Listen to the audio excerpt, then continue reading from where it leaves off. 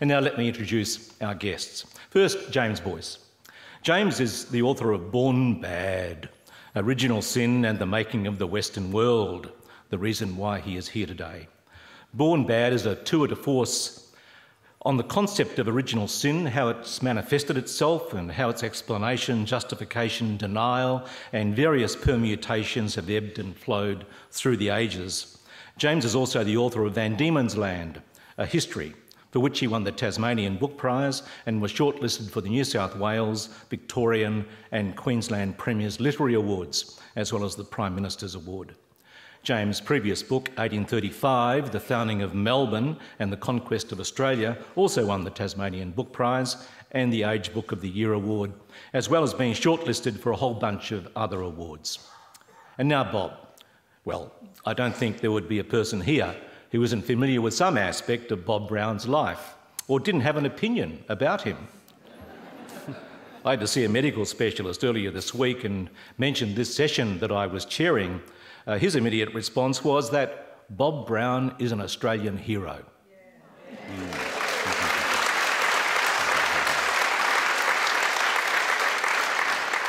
I was going to say I suspect that view is shared by many Australians, and the applause took the words right out of my mouth. And I'm sure that view of Bob is shared by many who don't necessarily vote for the Greens. Those of us who attended Bob's opening festival address last night were not only stimulated and challenged by what he had to say, but also charmed by his talented piano playing as he introduced us to his anthem to the anthem to the planet called Earth Song, which he wrote when he was 16. Bob's at the Writers' Festival because of his book, Optimism, Reflections on a Life of Action, and what an action man he has been. After leading a multifaceted life as a GP, Bob became director of the Tasmanian Wilderness Society in 1978 and led the campaign to save the Franklin. He served in the Tasmanian Parliament from 1983 until 1996, and he was elected to the Australian Senate, from which he resigned in 2012, but not into retirement. He's now working with Sea Shepherd Australia and also using his Bob Brown Foundation as a powerful voice for the environment. It might interest the audience to know that James and Bob didn't previously know each other, even though they both come from Tassie. We're not even related. And we live at least 2 kilometres apart. Yeah. Such a big place, that, Tassie. In our shared email correspondence preparing for the session, James told Bob that he did much of his writing at Eggs and Bacon Bay, just near where Paul's partner lived, and no doubt where Bob did a lot of his writing as well. James said he spotted Bob a few times when he was out walking. As James said, it is a special thing that both books were written from that same bit of special earth, and how special it is that they are here today to share them with us. Please welcome James and Bob. Thanks, Lawrence. Now to business. James and Bob, this is a pretty tricky topic we're dealing with here today. So let's see where you stand from the outset. Bob, it's clear from your book that you're firmly in the optimism camp, even though, as you say in your book, you have had your brushes with pessimism and despair, even to the edge of committing suicide. Mind you, any of us would have been driven to despair had we been meted out the same trash as you have had from the Murdoch press, Alan Jones, the exclusive brethren, and homophobes. And James, despite this impressive tome of yours on original sin as legacy manifested in all sorts of different ways, your own opinions expressed in the book suggest it would be unfair to put you in the pessimism camp, especially as you say that original sin is more akin to mental illness than to a healthy religion. Bob, let's start with you. Well, I am an optimist because I choose to be. And as I said to a business group this morning, if you're going to start up a dress shop or a pie shop, surely optimism is going to help you be successful, whereas pessimism will help you fail. It's as simple as that. We don't know really why we're here, what lies ahead, We do know that we've got a purpose because it was enwrapped in the start of the universe 14 billion years ago in the Big Bang, and I know that because we've got the concept of purpose and we talk about it. We don't know what it is, therefore we have every right to create our own purpose, and as far as I'm concerned, that is to keep we human beings, this fantastic intelligence of the universe, here on this one little planet, so far as we know, which has it, going. And that does mean us using our collective intelligence, God-given if you like, evolved if you like, but always there in the Big Bang as a potential in the universe. We've got to use that to keep this extraordinary experiment of the universe being aware of itself going. But it's fraught, and all the signs, we're using 120% of the Earth's living resources now. That's why forests and fisheries and farmland, arable farmland's going back every day, we human beings. We're the biggest marauding herd of mammals ever on the face of the planet. But we're intelligent, and the question is, are we going to use that intelligence to bring ourselves into a sustainable relationship with each other and the planet so we can get on with the joyride of this intellect going into the future, or is it going to all end up badly? It's optimism that'll help the first. Pessimism is certainly going to help the second, and I'm not about to do that. I'm an optimist. And so far as the planet, and so far as that quest to save the planet is concerned, do you think that we're taking the right steps? No, we just voted for the Abbott government. But, you know, 90% of Australians 2 years ago voted for 6 mega coal ports inside the Great Barrier Reef. Both the big parties want that, and that would effectively triple the amount of greenhouse gases being put into the atmosphere by Australians, who are already amongst the biggest polluters of the atmosphere ever in human history. And tucked away in yesterday's Australian was the news that if we just stay at current levels of pollution of the atmosphere within 5 centuries, our kith and kin, people like us just alive then, are going to be dealing with 9 to 32 metres sea level rises. All the big coastal cities of the world are swamped. So it's not very smart. So despite that depressing scenario, you still seem to be saying that because of our innate intelligence and wisdom, that in the long term we will get it, and that we'll be able to turn it around. And James' book helps a lot to analyse why we're falling short of the mark. Only if we overcome our instinctive selfishness. And to shorthand that, when we get to vote as we go to the ballot box for our grandkids and not ourselves, we'll be getting it right. Just a little thing, to go back to that last election, the government was elected to remove World Heritage status and allow loggers back into the Great Forests of Tasmania, the greatest forests on the southern hemisphere in terms of immensity. And yet when an opinion poll was done separately after the election, 80% of people didn't want that. And when you got to young Australians, the youngest voters, 97, I've never seen an opinion poll result like this before, 97% didn't want it, yet most people had voted for it. It's because the environment and the future and the long term, the interests of our grandkids, we are schooled to put that second to our venal, selfish selves. And yes, the Murdoch media helps that along, but the capitalist, and I'm in favour of free enterprise, but the capitalist system out of control, which is meant to be kept in the wider public interest by elected democratic governments, is in fact doing the reverse. Lobbyists have the democratic governments in their keep, and they're doing it against the wider interest of the electorate. But they own the means of communication largely, and of advertising and so on. And so we got it wrong. But I believe the collective wisdom of people, when confronted to cyclones, category 4 and 5, crossing the Australian coast today. Sure, that's happened before, but they're going to get more powerful and more destructive, and we are going, and the bushfires and all the predicted things out of climate change, even as we voted to have the carbon tax taken away, so that instead of polluters paying to fix up the environment, the taxpayers paid the polluters. If you don't mind, that's what people voted for at the last election, under a simple rubric, get rid of the carbon tax. We're more sophisticated than that, and we can do better than that. And it would be easy to have a reactive depression, that is, be pessimistic to what is happening in our society, and a lot of young people are. But I've been around long enough to know that you can override that, and it's very important to override that. Put the things you can't deal with on the shelf and get into those you can. That's why I got into politics. I never became minister for anything because I wasn't supporting that system. But it was a great privilege to be there, and I think we'll see a much more pluralist, more parties, more voices in our democratic systems in the future. And there's very heartening signs there, not least those opinion polls about the forest, for example, which are just the tip of the iceberg. People are good-hearted and they want their grandkids to be happy. Those two things, if put in the box seat, will radically change the way we're malfunctioning and get us back on track.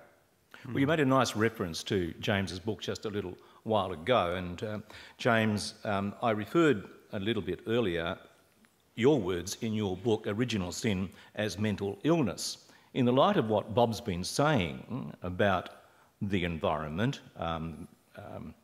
climate change, is that a possible explanation? Well, I refer to it as, that's in the closing, isn't it? In the final acknowledgements, when I'm reflecting on this strange journey I went on in writing a book about original sin, and I did what I'm reflecting on there is that I found wisdom in the most unlikely place as well. It's a very strange and disturbing tradition and has a lot to answer for. But as I sort of spent 3 years immersed in the subject, to my surprise, I didn't change my mind. It's still more akin to mental illness than healthy religion. But then the next line was that there's often a fine line between mental illness and sanity, a very fine line. This tradition that we carry, I mean, I think the point of my book is not so much to say, you know, that I'm not talking about what is true. I'm talking about what we believed to be true. And in some ways, I think Bob is as well. Bob acknowledges that there are grounds, that you can be a pessimist or an optimist if you look at it. And for a time, you chose pessimism. Well, in fact, it's logical to be pessimistic when you look at what's happening in the world. So the debate about what is true is, that's a legitimate debate, but it's the really crucial thing is why we believe what we believe to be true and what the implications of that are. And in terms of what Bob's talking about,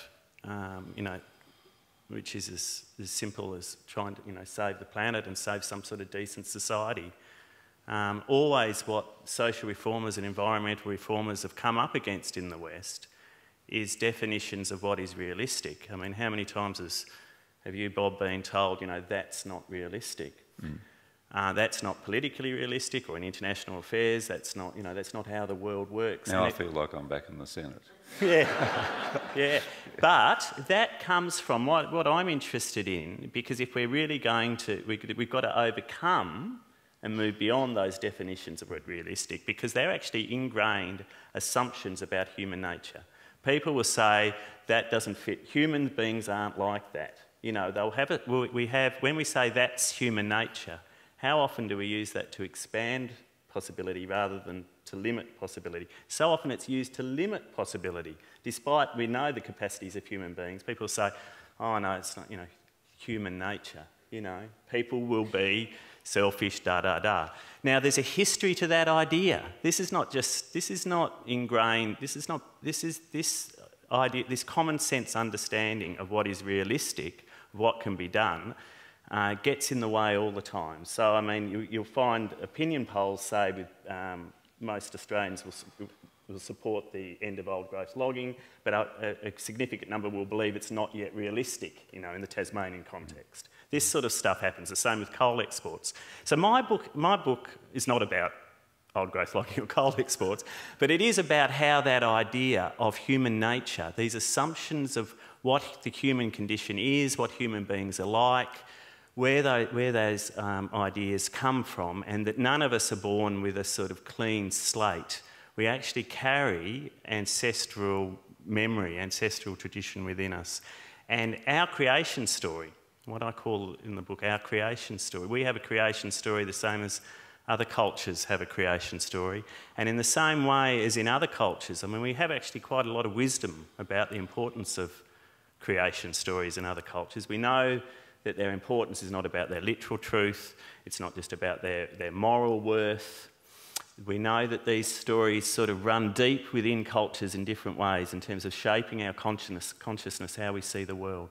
And I talk about original sin, which is a particular interpretation of Adam and Eve that's not believed in, by the way, by Jewish people. It's not believed in by Muslims who also share Adam and Eve. It's not even believed in by Eastern Christians.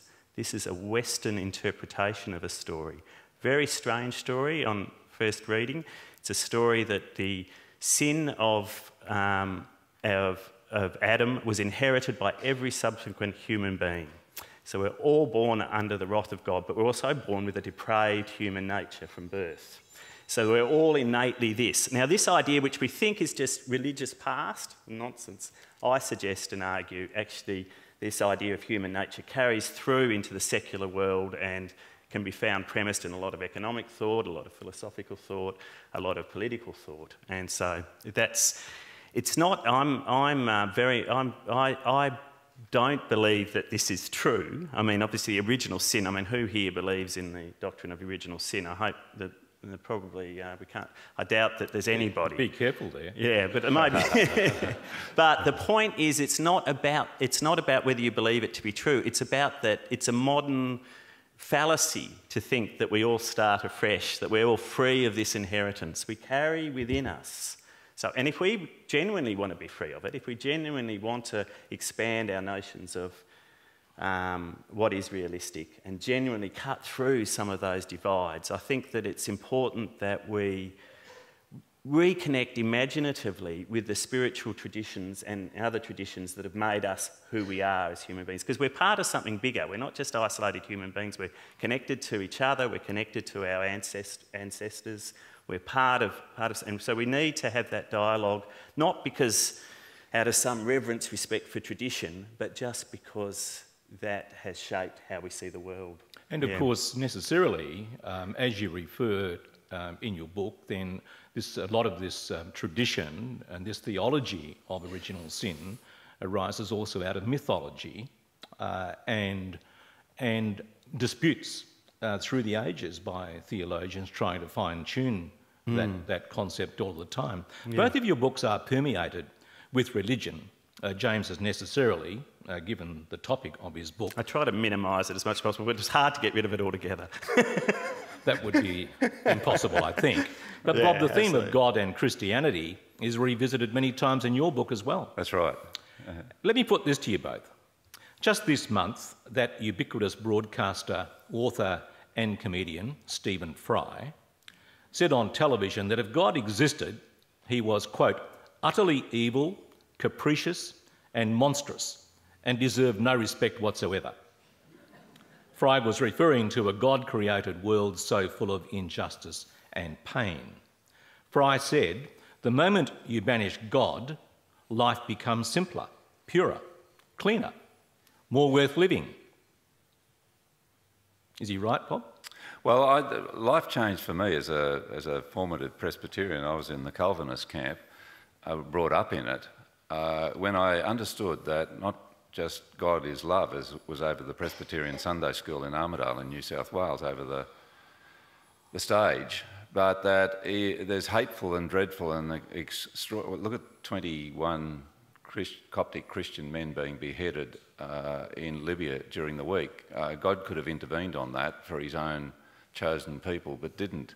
The fact is, God can't be all-powerful and all good.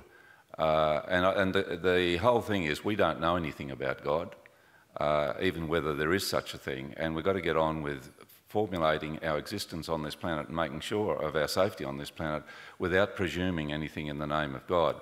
And one of the things that comes very loudly, I think, through Born Bad, James's book, is where men, and they nearly always are, have been, get hold of God and say, I know what God thinks, and then I'll kill you if you think differently. And that's what was happening on that Libyan beach the other day.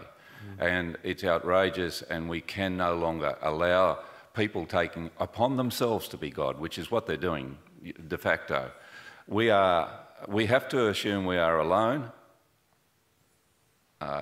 whether it's a blueprint from God to put us alone here on this planet to make our own way, because that's the evidence. And we will either make it as a collective of people willing to get our house in order, or we won't. It's screamingly there in front of us. So I think the book is an analysis of how badly people have got it in the past, and particularly it's Machiavellian, how in the Christian church, those who believed that everybody was bad and there was no redemption, and then made money out of baptising kiddies so that they would escape hell and go to heaven instead. And that's what it became, was a money-making machine, and that money makes power, were very perverse, and it's a terrible indictment on how we came to then overrun much of the rest of the world, that is Western culture, and insist it do the same.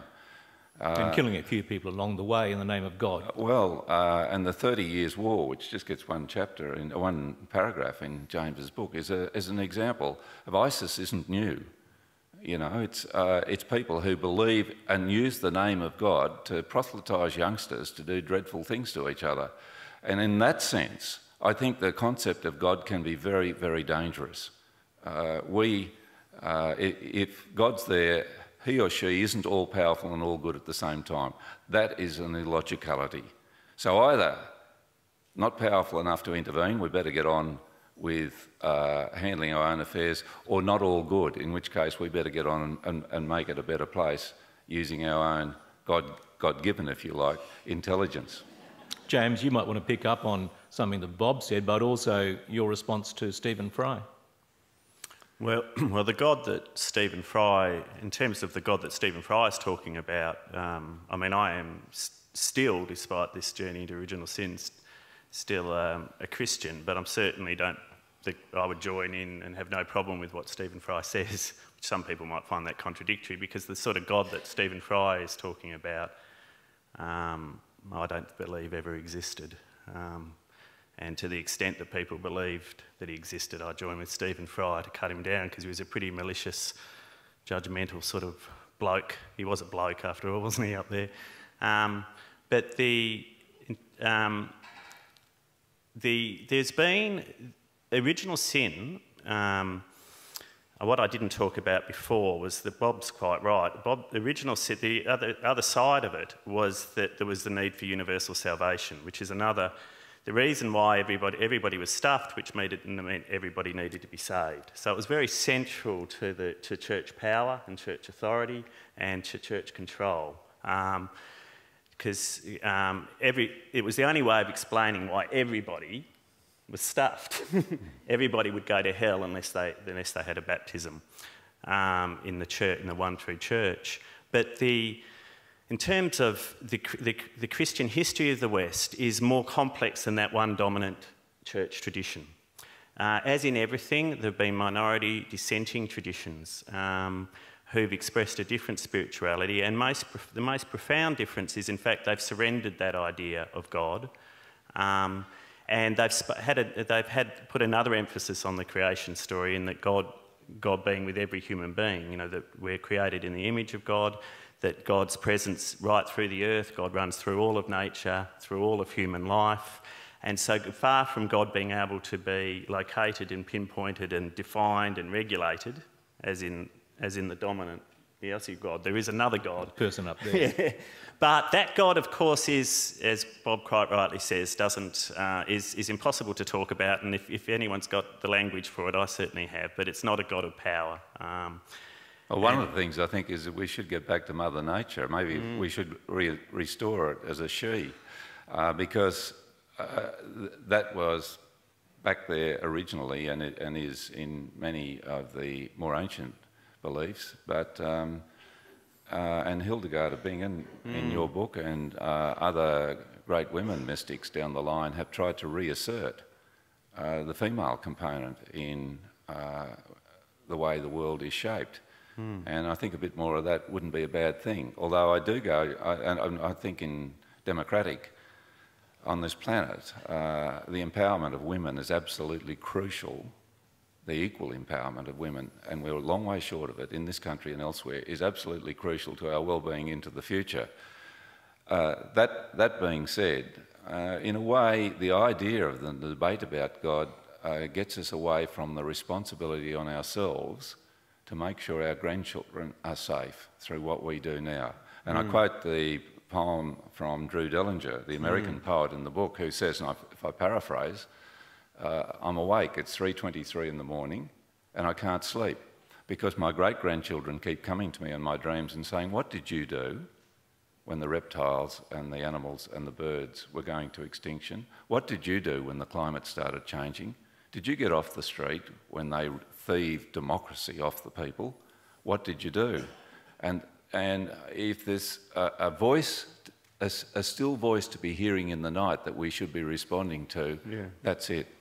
I actually think, I mean, Bob wouldn't use this language, but when I read Optimism, I actually put you're in that tradition, this dissenting spiritual tradition in the West, you know, that Hildegard of Bingen is, and because it's your optimism actually comes, it's not a superficial optimism that you look out in the world and you see good and that you see that good people just triumph, or that you for a second underestimate the power of evil. But what you see is at the heart, at the centre, underneath human selfishness, underneath all the powers that be, an innate powerful goodness that when it can be unlocked, when it can be uncovered, when it can be seen, when it can be celebrated, when it can be recognised, it can triumph, it can be released. So it's about learning to see, it's about learning to hear, it's about learning to see what's already there, what's truly there, what's at the heart and the essence. Now that is the heart of the alternative tradition. That's the heart of what the medieval mystics, what Celtic Christians believed. So God is already there, God is already with everyone, God is already right through nature. The process of conversion is learning to see, learning to hear, unlocking that, rather than bringing in some set of dogma, you know. But is that different to saying simply that God is good, good is God? Yeah, well, I'm with you that once we start arguing, you know, about you can almost get distracted, can't you, off the main point? It doesn't matter. And indeed, that is one of the points that Bob, I think, makes in his book, in those times where you do make references to God, is that it's a cop-out often for us. Because we're putting off the solution to another time, you know, to a life hereafter. We are not trying to deal with issues in the present, massive as they are, not trying to resolve those, but suggesting to ourselves that there is another explanation, a broader solution, which is way beyond our understanding. Yeah, in another new book just out, which is The Rise and Fall of Guns, the logging company in Tasmania, Quentin Berris, who's from here in Perth, quotes Machiavelli in The Prince again. And here's Machiavelli saying, well, whatever else, get the drop on your opponents, and the important thing is that by lying, and I'm paraphrasing again, by lying and cheating, overrun those who would be honest. And there's too much of that in this world. And the question is, how do those who don't lie and cheat, good-hearted, reflective people, stand up to those who will as soon smack you down as listen to an argument? It's a real test of how and where we're going to. And I want these days to quote Bertrand Russell, who says that what's wrong with the world is that the stupid are cocksure and the intelligent are full of self-doubt. And the only answer I've got to that is, well, the intelligent folk, get over it. And we've got to stand up to the tyrants, the Putins of the world, the nasty self-invested people who don't care what happens to other people. And it's almost a contradiction in the way that human life on this planet has come about. It is almost a test, but it's up to intelligent, good-hearted people to stand up to the nastiness that's on the planet, and that will warrant taking very powerful measures against wrongdoing. Now, we've done that. We have a legal system through democracies which deals with crime and takes people out of society who are destructive and murderous and rapists and thieves and so on. But how we do that in terms of the power of the world, and the only answer to it, and I've laid that out in the book I have, is global democracy. I'm a Churchillian in a view of Churchill's view that all the forms of government, democracy is full of faults, but it's better than everything else that's been tried. And we have to have global democracy. We have to get past allowing the corporations de facto and the Saudi royal family and the People's Liberation Army, or the said communists who run with a jackboot, who run affairs in Beijing, to rule the world. Why shouldn't 5 billion people at the ballot box rule the world? I put my faith in that before these individuals who have arrogated power unto themselves any day. I think both of you have outlined lots of reasons why we should be pessimistic. However, we live in one of the richest countries in the world, but gosh, we're not too happy about what's going on in Canberra at the moment. But I don't want to talk about politics per se, even though what happens in politics necessarily reflects what happens to our environment. Kevin Rudd described the challenge of the environment as the greatest moral issue of our time. Now, he sort of lost his way on that one a little bit, and he was probably about 30 years behind Bob Brown in using that sort of terminology. But from the perspective of religious values and the challenges facing our planet, was Ruddy sort of in the right direction? Oh, well, yes, of course, and God sees each sparrow fall and consider the lilies of the field. I mean, we have nature, the bond with the beauty of this planet built into us. It's another genetic component that is inescapable, which is why we give flowers to each other, not chainsaws. And yet we have to stand in defence of it, you know, of this little planet, where there's very little of the natural environment, this biosphere which cradled us into existence, that's left. And yet our bond with it is very, very strong. It explains our psychology as well as our anatomy.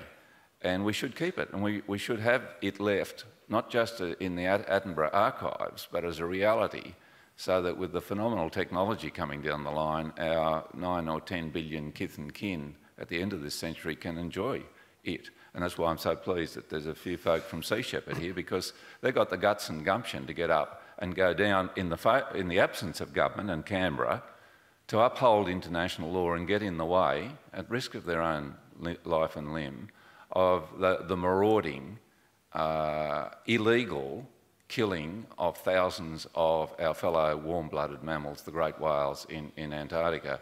And in a way, they're showing that the real answers to the future of the planet are going to come out of society. They won't come out of the current setup. But it's our job at the ballot box to put in people who are going to save the whales and are going to take action on it, not to those who are going to stand back and say, oh no, our trading relationship with Tokyo is much more important. James.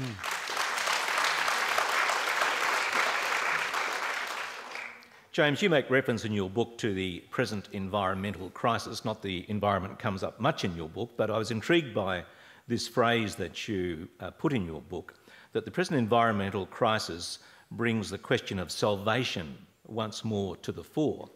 And that's an intriguing kind of a concept. What do you mean by that? Well, as I was mentioning before, the other side of original sin is an obsession with salvation.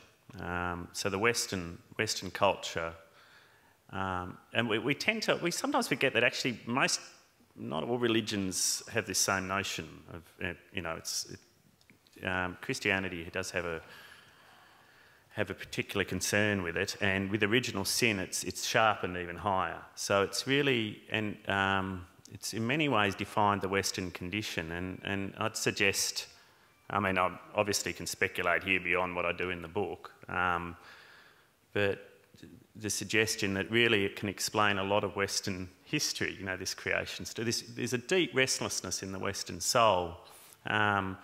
And once we lost our God, you know, in the secular age, again, I'd suggest we didn't necessarily change our view of the human condition, and we haven't changed the need for salvation. It's just now we've got this whole smorgasbord on offer, and most of that smorgasbord is, in fact, you know, stuff that really just doesn't save us at all. There's something, it speaks to there being something wrong with us, and here, you know, consume this product or buy that or take that bit of advice or follow that self-help movement, and you can be, you know, you'll find a sort of false salvation. Now, so that we've got to be careful of that, just sort of trying to fill that hole. But in terms of the environmental crisis, what I'm pointing to there is I'm just taking it for granted that I'm not trying to enter into the discussion, but that we are at a genuine point where we, in history, where if we're concerned to save this incredibly privileged and, in historical terms, I mean extraordinarily privileged and even in historical terms peaceful existence that we have, but the level of prosperity, the level of privilege we have now is just unparalleled. I mean, you know, sort of as a historian, it's quite a historian and former social worker, so I'm sort of aware of the reality of poverty and the reality of need. And, you know, in Tasmania, Bob and I, you know, live in the poorest state in the country on all sorts of indices. But, you know, in global terms and in comparative terms, we live in such a privileged space. But there can be no doubt, can there, that the planet, I mean, this is not a question of opinion, it's a question of what we're being told, that the choices have to be made.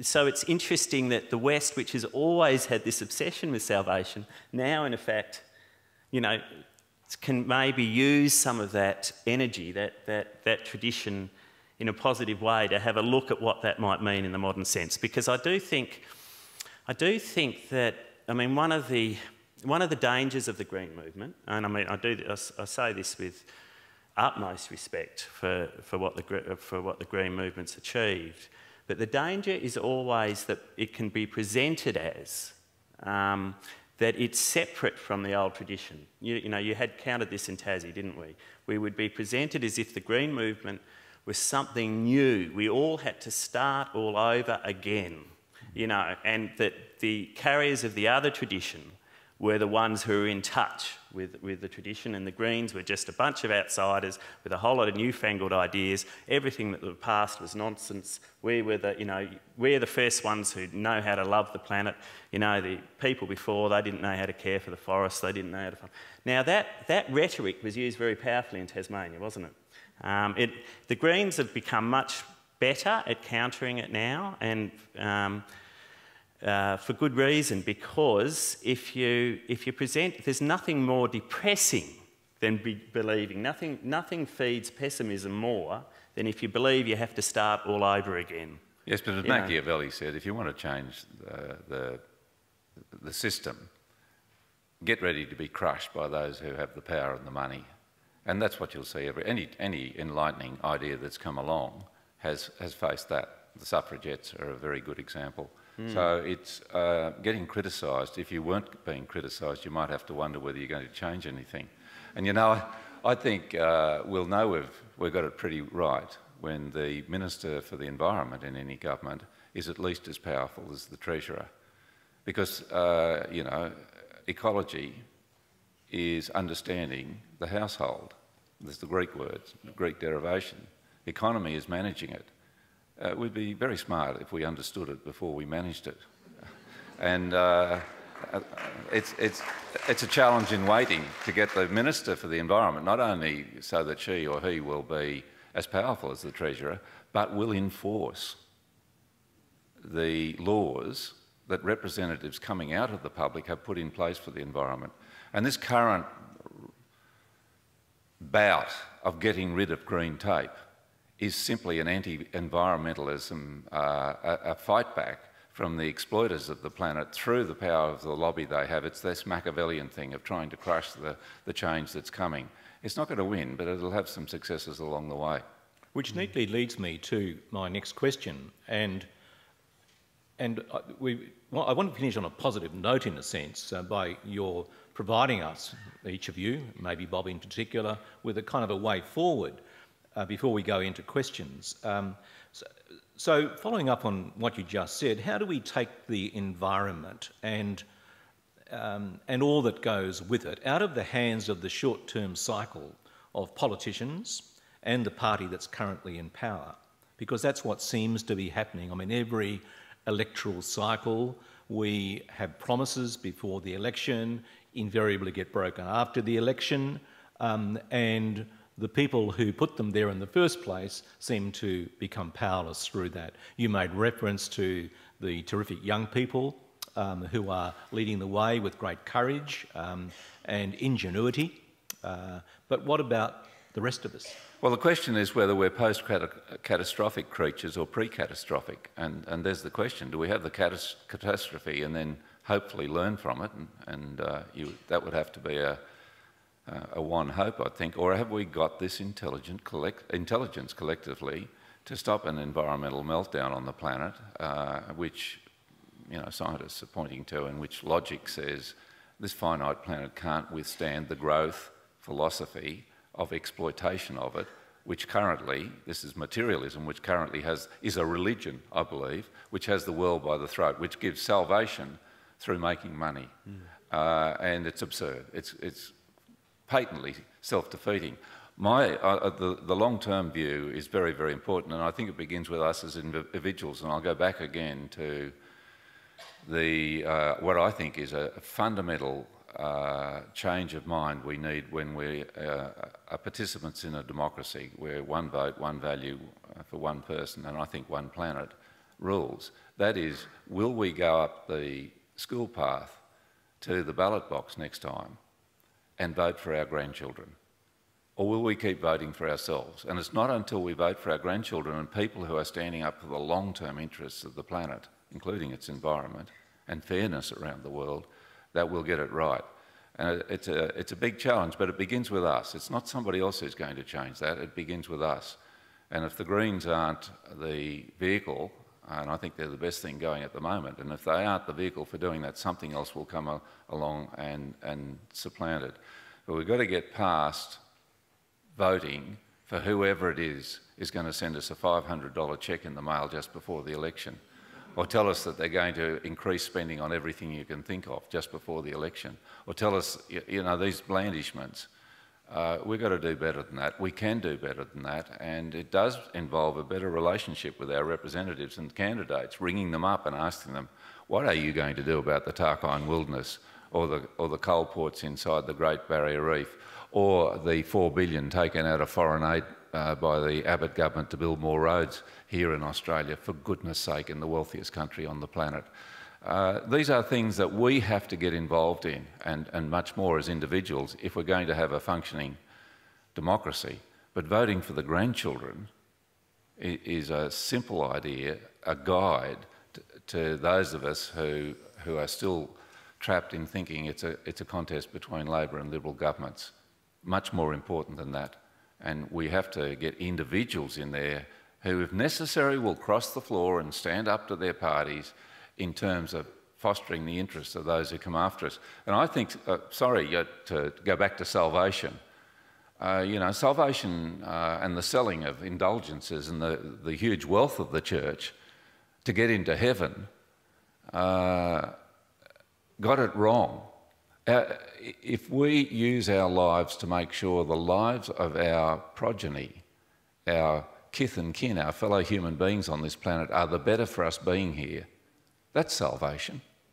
It's not a personal, mythological hope about something we don't understand, some afterlife. I'm talking about the life here on the planet, and we know we can do that. Yeah. And I think our salvation is simply thinking, working, acting, tithing our incomes, whatever, to make sure this planet, this biosphere, which gave us everything we have and upon which we're totally dependent, is handed on to those next generations, the better for us being here, not the worse. The forces of opposition are massive. I recall when Twiggy Forrest and Gina Rinehart and the mining lobby were taking out massive advertisements right through Australia, axe the tax. And they were spectacularly successful. I was chairing a press club function at which the Prime Minister was speaking here in Perth, and Twiggy rocked up in his high-vis vest to make a statement, obviously, having just come from the rally with Gina, where she had that most ugly visage on the television, shrieking in a terrible voice, "Axe the tax." And you could see that, you could feel that sense of power, in a sense, in the room that Twiggy was implementing, and that chorus from down on the esplanade.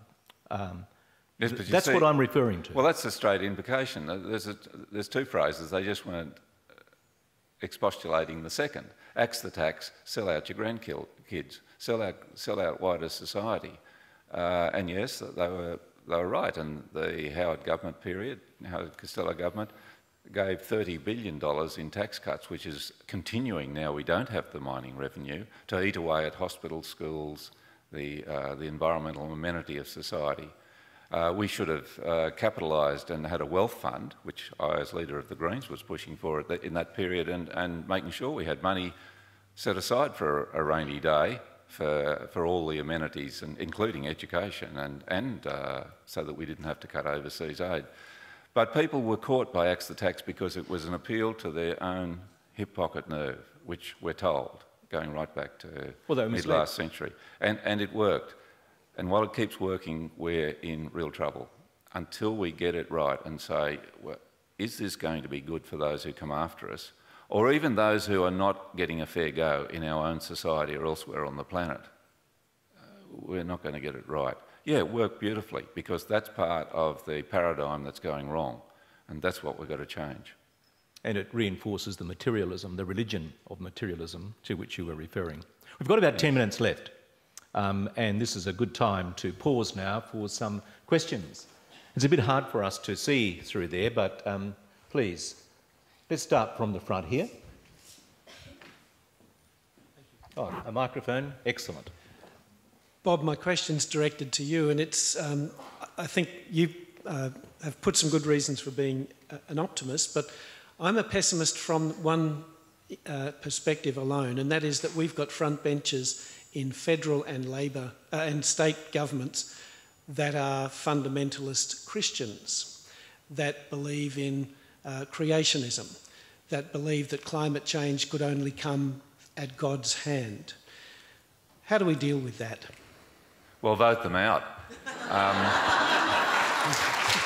Thank you.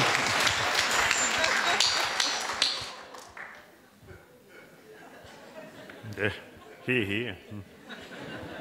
But most people don't know that that's the case.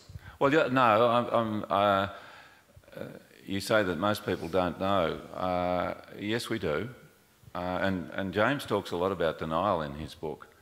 Not being interested in saying, oh, politics, I'm not interested in it, is a great form of selling out on the planet and the future. I think we know a lot more than we want to know about, and we turn our backs on the detail. But it's time we faced up to our responsibility in a democracy. You have to.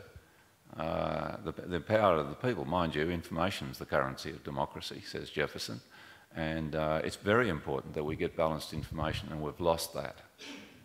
You know, and we need to get that. Oh, I think things are improving though under the, with the new cyberspace connectivity we've got. But voting people, J.K. Galbraith, the great American economist, said parliaments almost exactly reflect the people who vote them in.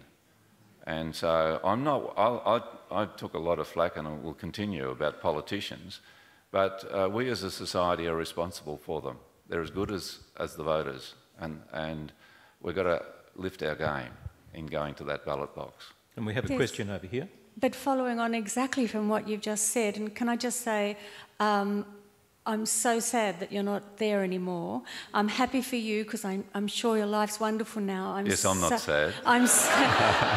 But for us, I'm so sad. I totally believe in everything that you've said. But what you just said then about the politicians reflect the population, that is the trouble. If you looked at when we all looked at the last election, if you looked at the vox pops and interviews on the street, the voice was stupid. Those people were just totally stupid.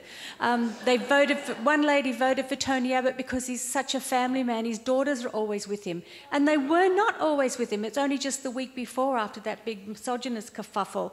I mean, just absolutely stupid people saying stupid things, making stupid decisions at the electorate.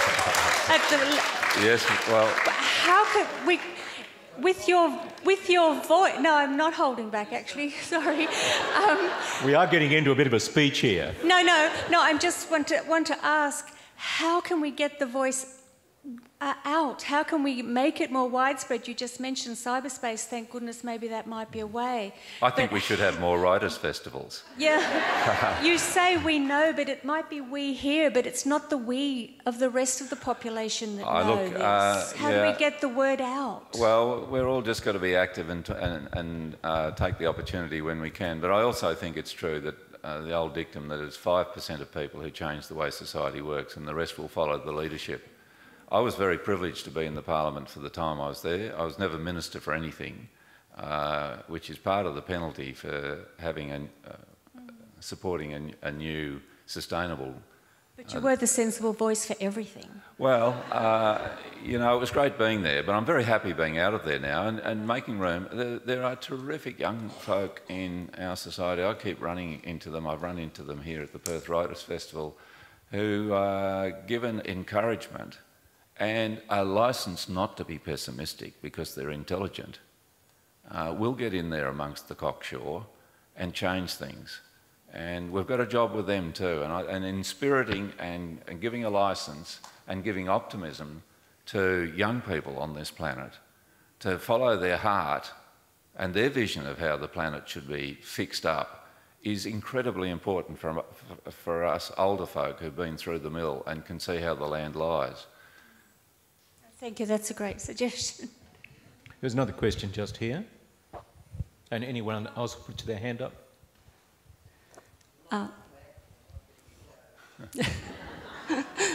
Thank you. I've been a radical greenie from my 20s. I'm still a radical greenie, but I've been on quite a journey in the 30 years. And I've written a thesis on hope. I've come from pessimism to some sort of optimism. And what I've come to is a sense of responsibility, I suppose, that coming from my angry 20s to blaming everything out there to appreciating that everything that's out there is also in me, the hate, the destructiveness, well,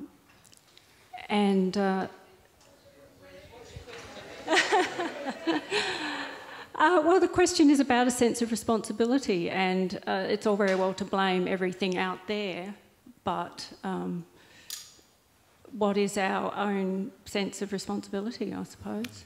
Well, I mean, you've spoken directly there to one of the, I said before that there's wisdom in strange places, and one of the wisdoms of our spirit, of our tradition in terms of our understanding of human nature, for all its faults with original sin, it did do that.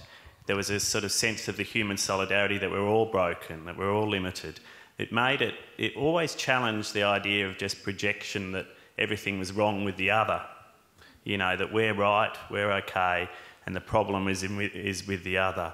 There was a sort of human solidarity of broken people, and there's a great release and a great power. Martin Luther King found that too. The strength of that. I mean, if your solidarity, if your brotherhood and sisterhood is only based on the good, we're the good and you're the stuffed over there, you're actually going to have a division always. But when it is good to hold that with the sense that we're all broken people, we all carry within our hearts the capacity for all that badness as well. That actually is a great basis for human solidarity. Not the only basis, but to hold them both, I think. I think it is one of the wisdoms in the tradition. Yeah, and part of the democratic underpinning of our society, actually. And a question up here. Thank you. Yes, what I'd like to ask is, many of the countries, for example in Scandinavia, have socialist governments, particularly places like Norway, where I've lived, and they seem to have a much, and have done for the last 30 years, a much fairer view of looking after their people, looking after their environment, and more equality. What I'd like to ask both of you is, do you think that some of those governments have a better approach to the environment and looking after their own people, or is that just a political thing? Well, I think what you say about the Scandinavian countries having a better social tradition, which is being challenged greatly, is true. Mind you, I have a great deal of difficulty with the fact that Norway is still whaling, and Iceland is as well. But you know, again, we're all faulty people and therefore faulty societies, and I believe they're aberrations which will go before too long. And I think there is a lot to be learned from the Scandinavian tradition, but of course the rest of the world, capitalist world, that's the last thing they want. And you're not going to find the Murdoch media writing too many editorials about how we should adopt a greater social net into the future. And one of the things is that's going to pass. That's going to pass very quickly. That stranglehold on public opinion, which has been monopolised there for the last few decades. And you know, things are looking much better in that regard. And very quickly to James on that one. Oh, just on one aspect of that, is that one of the interesting aspects of Scandinavian is that there is a connection still with memory of place, of relationship to place, of relationship to environment, and I think that's it's important both in terms of social and environmental sustainability. When we look to the future and we think of the grandchildren, it's also good to draw strength, not just condemn, but draw strength from the grandparents and the great-grandparents. There's a lot of what human beings have. One of the distinctive things about human beings is memory. And memory is sure, it's not about celebrating tradition or just adopting the ways that things were done in the past, because there's been a lot of destruction and a lot of suffering and a lot of horror in the past.